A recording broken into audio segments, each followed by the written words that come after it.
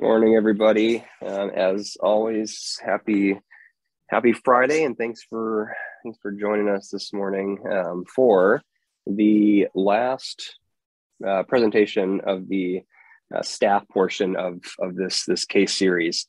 We'll be transitioning over into our phenomenal fellow presentations at the beginning of next month, and I'll talk about who we're having on at the end after Eugene talks. But for the sake of time, we will get rolling here. So I'm super excited, and we're super lucky and fortunate to have Dr. Eugene Roh here giving us a presentation this morning. Eugene is a PM&R sports doc. He did his residency out in Stanford, and then switched coasts to the far East Coast out in Boston for his fellowship, and then went right back to the other coast to where he's at now. He's currently on staff at Stanford Orthopedics and Sports Medicine. He's also the director of musculoskeletal and sports ultrasound. So again, I'm super excited to have him. Really brilliant guy, great ultrasonographer. So looking forward to this. And Eugene, I'll let you take over. All right, thank you so much. Thanks for inviting me for the AMSSM case presentation. So let me share my screen. Do you see that now or not yet? Not yet. All right, let me work on it first. How about now? Can you see that? Perfect. Yep, perfect. Okay, good. So I'll get started. All right. Thank you, everyone. Thank you for your time shared with me early Friday morning. So this is a good start for me as one of the high achievers in 2022. So I appreciate my opportunity. I'll follow the usual protocol, the agenda. So review my case briefly, and then scanning protocols and some images and some structures for differential diagnosis, also other pathologies, and going back to our case and discuss the ultrasound report finding a usual format.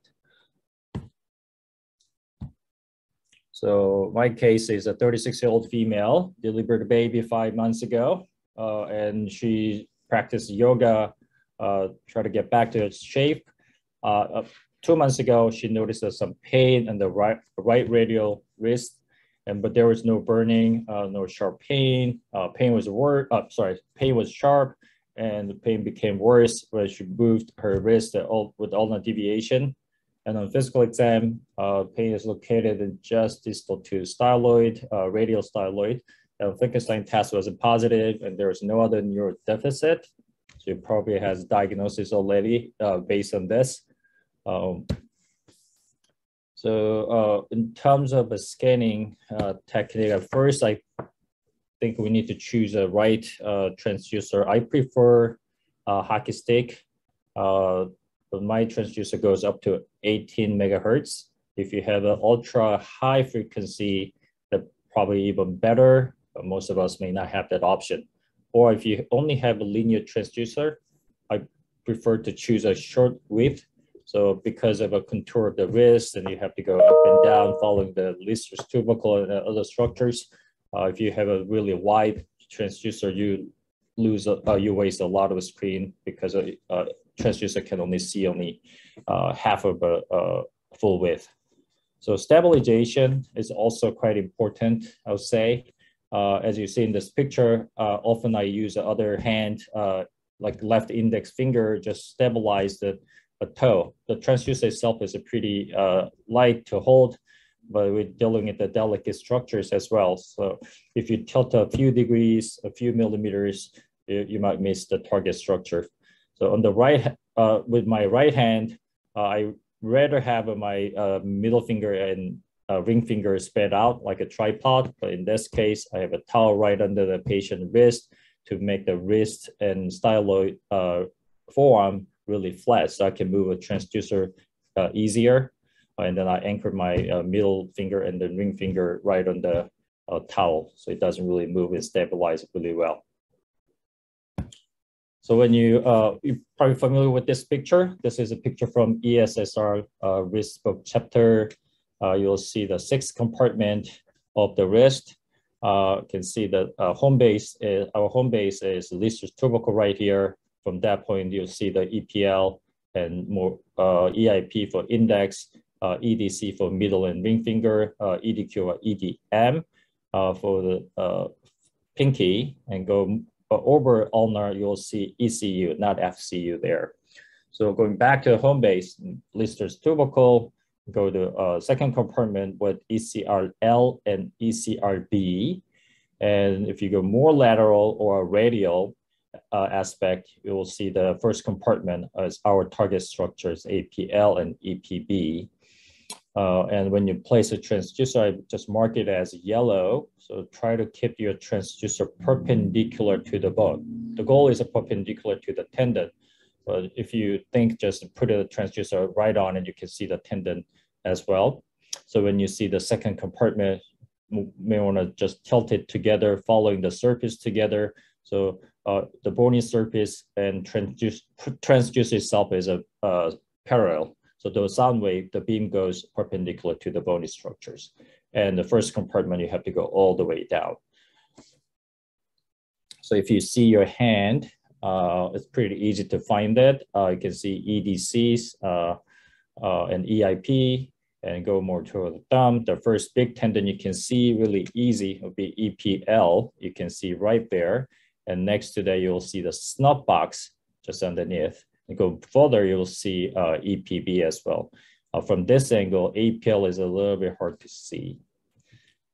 So to see the APL better, usually I turn the hand in the lateral position, and then EPL, snub box, and the EPB and the APL, you can see almost the border and the volar aspect to the dorsal aspect. So you can see the APL better from this angle.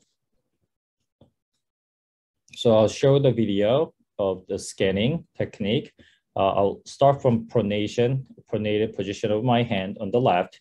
As I move forward, I'll turn my hand to the more lateral or halfway supination position. All right, so let's see, hope that works. I hope if you don't see the video, let me know. I think you can see that. So now we passed the Lister's tubercle. My transducer is right on the tubercle, going more toward the second compartment right there, passing another bony structure. I saw the small nerve structure just cross the screen just now.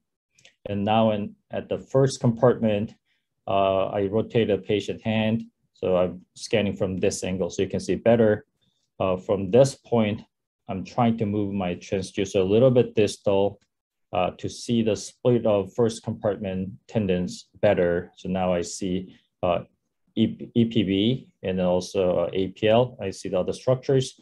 And this is a radial branch of a radial artery just crossing under the first compartment.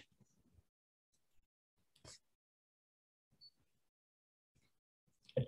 So the first part we'll see. So within the tunnel, tendons were identified as a echogenic fibular anatomic structures resting on the radial cortex and appearing as a multiple parallel lines on the longitudinal images and the multiple dot-like echoes on transverse images that you're seeing right now. So you can see the bony lesion here, bony line here, really bright. So your transducers are parallel to this bony structures. You can see the tendon best, and you can see the dot-like structures here and then sitting together. And you see the other blood vessels. In this picture, you cannot see the nerve, but you may see the other nerves as well. So that's ideal, very simple structure. But there is a variant as well. So up to from a 25 to 75% of a cadaver dissections, there are several studies done to see the variant. There are septum between the APL and EPB. So I call it a variant, but it's quite common. It's almost known to see some complete or partial septum, and a complete is more common, and partial is, I believe, is about 10%. Is a much lower number, but most of them are complete septum you might see there. On the ultrasound, you'll see the osseous ridge, and you'll see the double bony group 1 and 2 to hold the APL and EPB. And hope you can see this line. There's a hyperechoic line on top of osseous ridge. That is a septum that you'll see. And if you tilt your transducer a little bit, you will lose this angle and just look hypoanechoic lesion. So it confuse you if that is just a swelling or just a septum. So there are other studies to assess the accuracy of ultrasound in detecting anatomic variations by using a 4D cadaveric forearms. And they tested in different ways. In conclusion, they recommended to use an osseous ridge and double bony groove to detect the septum. Overall, septum is not hard to find, but if you see osseous ridge and double bony groove, authors mentioned that there always 100% chance that you will see the septum there. So you can use those easy to find the structures as a surrogate findings to detect the septum as well. So it's somewhat similar to shoulder in the greater tuberosity. If you see the subchondral lesion, there's a good chance to see the articular surface tear. So it's somewhat similar to that.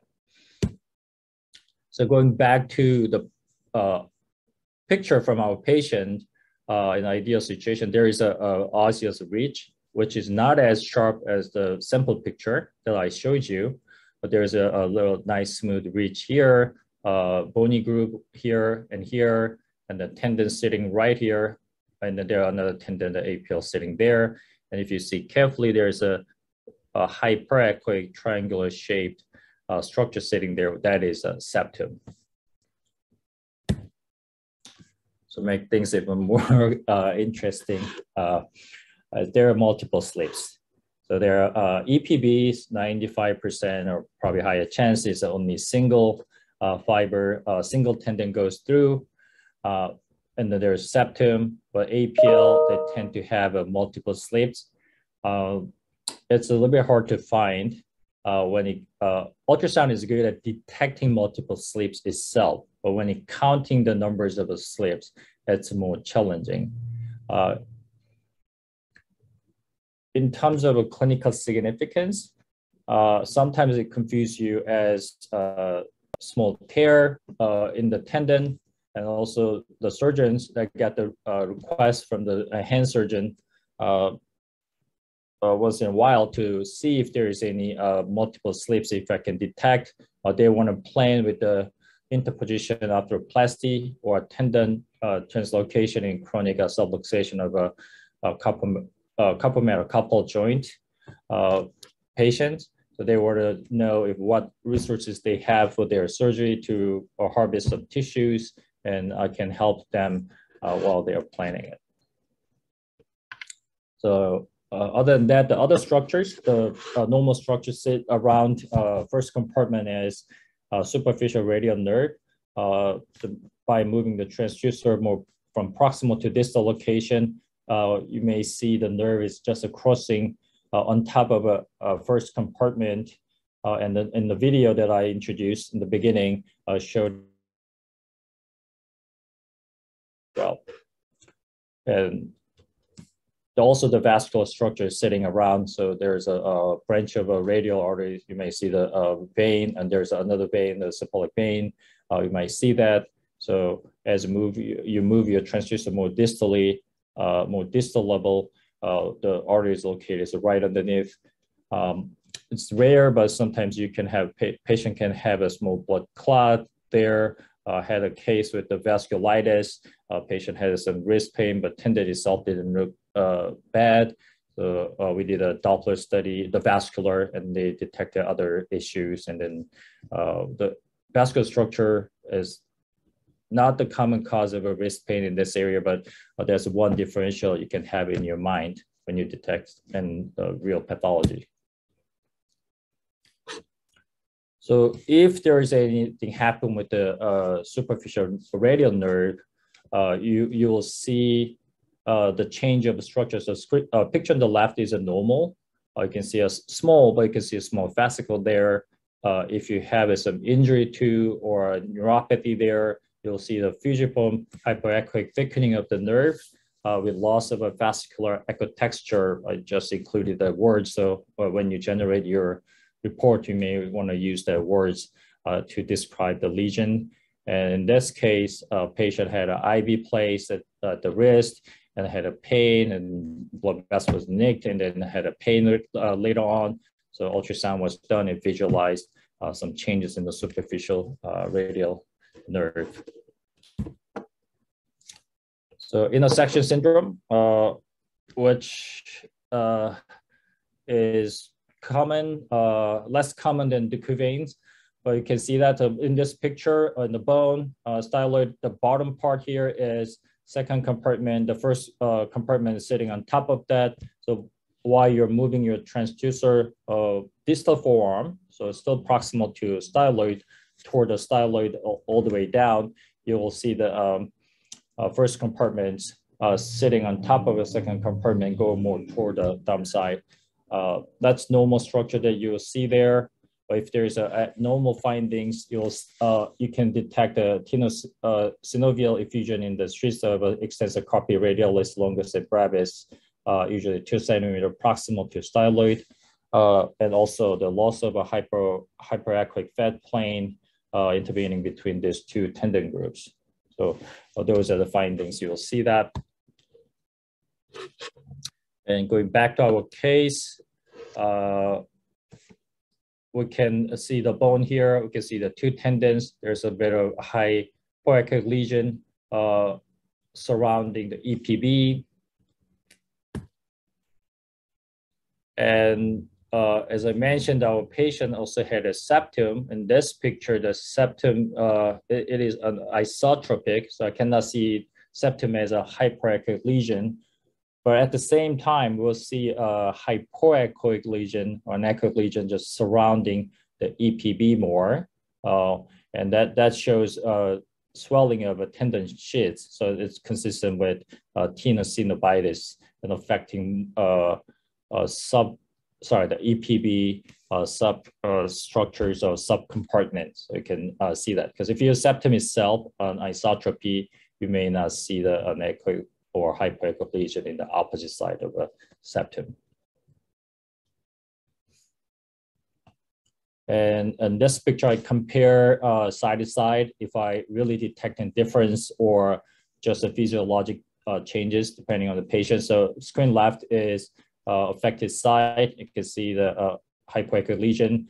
The asymptomatic side, there is no changes here. So you can see the difference between affected side and the unaffected side. So until you really become familiar with these findings, you can use your right hand unaffected side first. So you get the some basic some ideas what normal should look like and the less pressure, because as long as you put the transducer on the affected side, patients start asking the question, what's going on, what do you see there? So you buy more time, you get an idea of what's really going on there.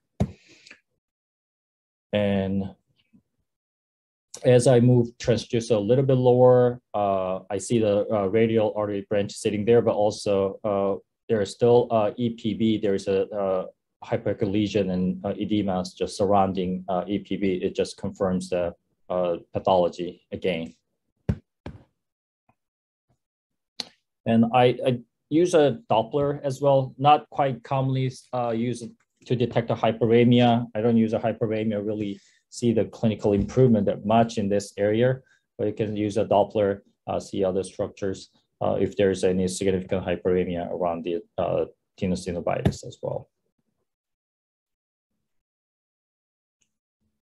Okay, I think I'm just putting those images together as a video clip. So moving the transducer, patient hand is a lateral position. Starting from styloid, you can see the split, and let's go even more distal. At the level I can see artery, you can see quite a good amount of swelling surrounding an EPB in this video. Okay.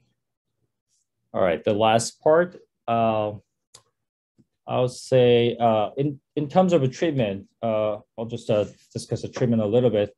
The septum, we discussed the septum, is quite common to see the septum. So it becomes more important that when you make a plan for the treatment. Sometimes the surgeons want to treat only one side to release rather than they release the both side. So they do the only EPB side they release, make a area of the surgery really small. And when you do the injection, you want to make sure you're injecting the steroid into the correct side or both sides if indicated. The common cause of an injection failure by landmark guidance is you're injecting only one side. So back then, the literature, they recommended injecting on both sides and also proximal distal, make sure you cover everything. So when you make a plan, understanding septum becomes more important. So the last part is review of ultrasound report. I just followed what others are using, complete diagnostic and the wrist and just some indication, technical aspect. Mention the linear transducer or hockey stick. We have multiple devices, ultrasound machines in our practice, sharing with other my colleagues. So I try to describe which machine I use. So when I need to go back to the case, I can find it a bit easier. The findings usually compare with previous images or sometimes MRIs. If you just see the X-ray, I still mentioned that. And the first sentence I mentioned how I position the patient. Probably this line would be more helpful for other sonographer or to myself, and give me that allowed me to understand what position, how I scan it, so I can replicate scanning in the future if it's necessary. If you use the other hand for comparison, I'll mention that as well. In the Quervain Tenosynovitis, similar to some EMG findings, there was an anechoic lesion or hypoechoic lesion surrounding APL and EPB at the radial styloid and the scaphoid level without hyperemia. And I use a word that's suggestive or consistent with. So that's a cue to myself. If it's a consistent, I see it's more confident, more probable, and suggestive of is a slightly low. So I have an idea when I need to scan the wrist one more time, repeat the test in the future. If you don't see other significant problem with the nerve, you can describe it. And the conclusion, you describe diagnosis usually. And at the bottom part, depends on your preference. I always recommend to use this word. So you just say correlate with the physical exam and symptoms and consider additional diagnostic workup indicated. That's kind of common clause we get from MRI report as well. And I think it'd be a good idea to attach some images. In my institution, the images doesn't go into packs. The referring providers or orthopedic surgeons most commonly, they're not familiar with the different paths to find these ultrasound images. And so it's much easier to put it in our report and they can see the picture well. And also I recommend that when you label it, we use a word, the short axis or long axis all the time.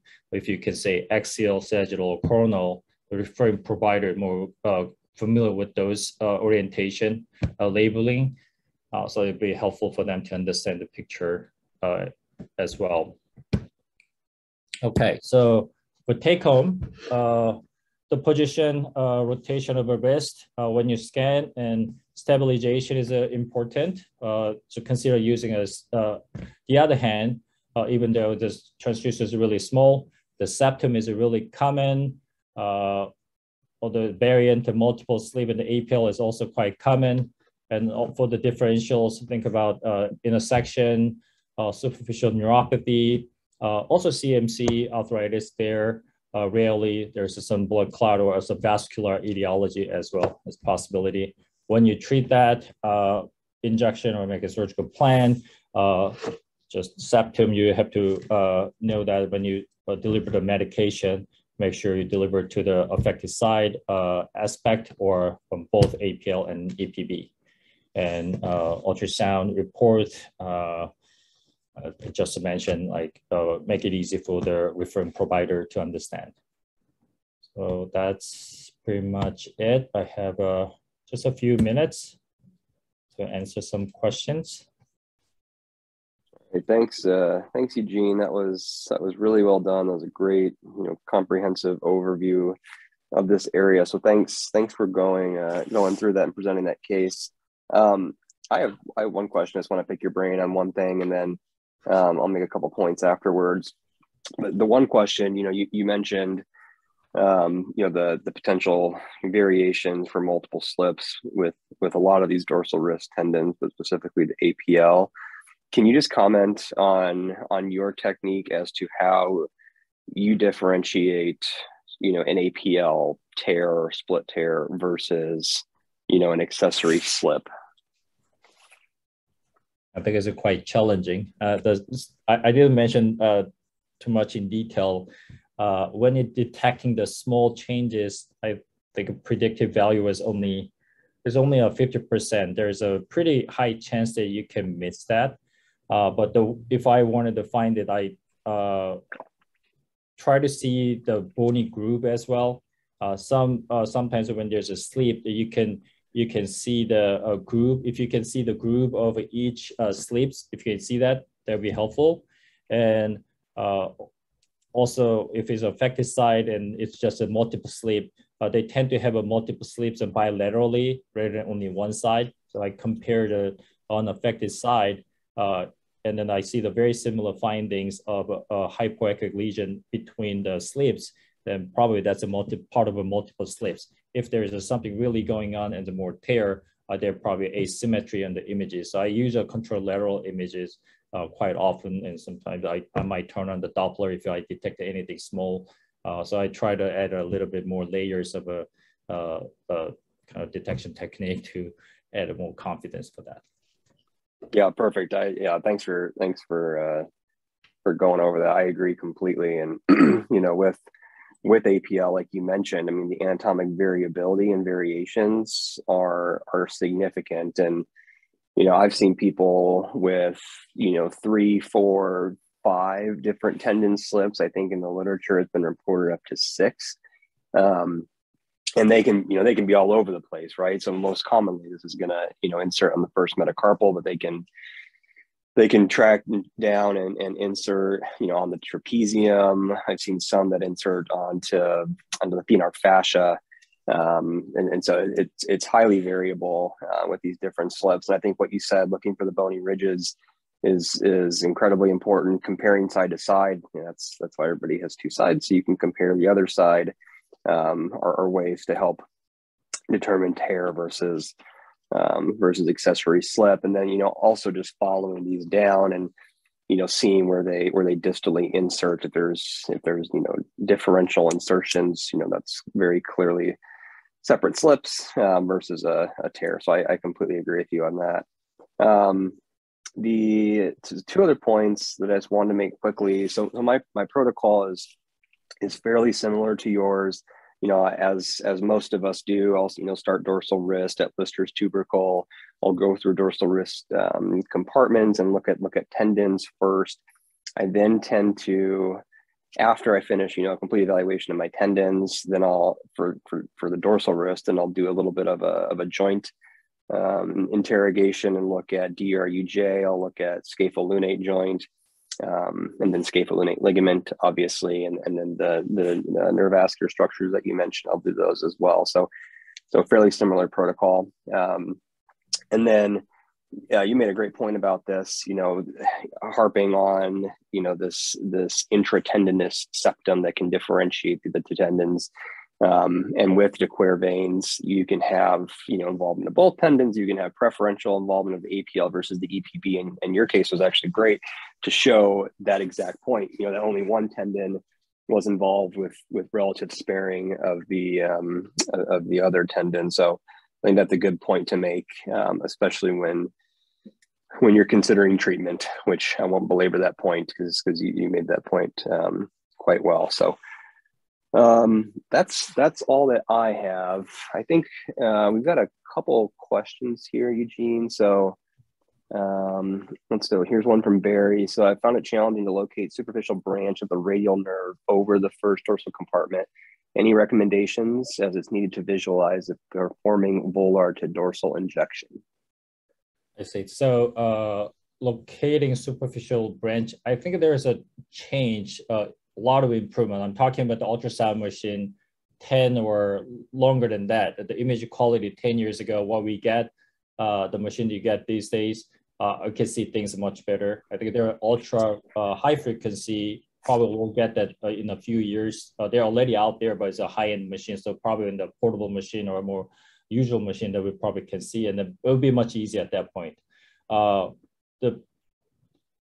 What I use now, if I really need to superficial, I think there I see the small fascicles just around the tendon APL, and sometimes patient can tell, like I feel like seeing down to my thumb, and that's, yeah, then it's easy. Then if I really want to make sure that's a nerve, I'm not mixing up with the other structures, I usually scan backward. So it's branching out at the supinator, around the supinator. You kind of go to the PIN, go to superficial radial. If you really want to confirm that that's a nerve, I go backward. While you get used to a superficial radial nerve, that's another thing you kind of train yourself when you see something that looks a superficial radial nerve and you scan backward, and you know how it moves all the way up, merges up, becomes a proximal portion. That's probably one of a practice you can try, get used to superficial radial nerve. That's how I confirm it. In terms of, I think the next question is placing a needle in plane, short or long axis. So I'll say I place the needle more of a short axis to the tendon, and still prefer in-plane approach.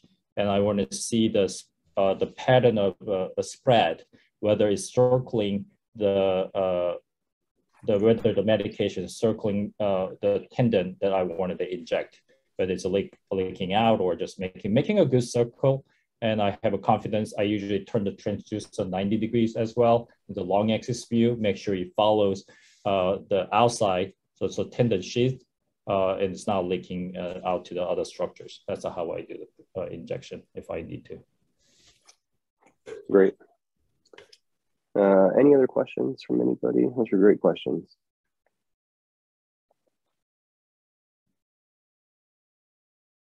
All right. Well, if not, we will call it here. Again, Eugene, thanks a lot for getting up early and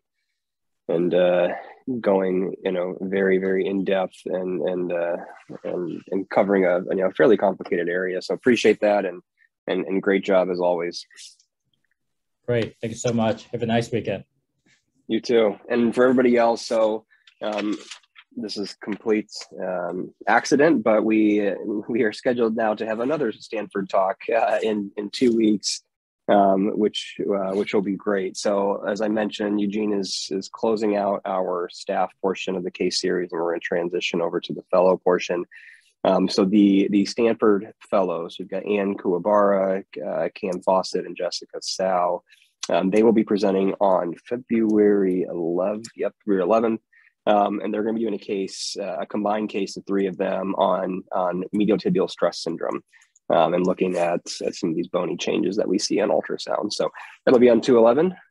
Otherwise, everybody have a great weekend. Eugene, get some sleep, and everybody stay warm. Great, thank you. Bye-bye.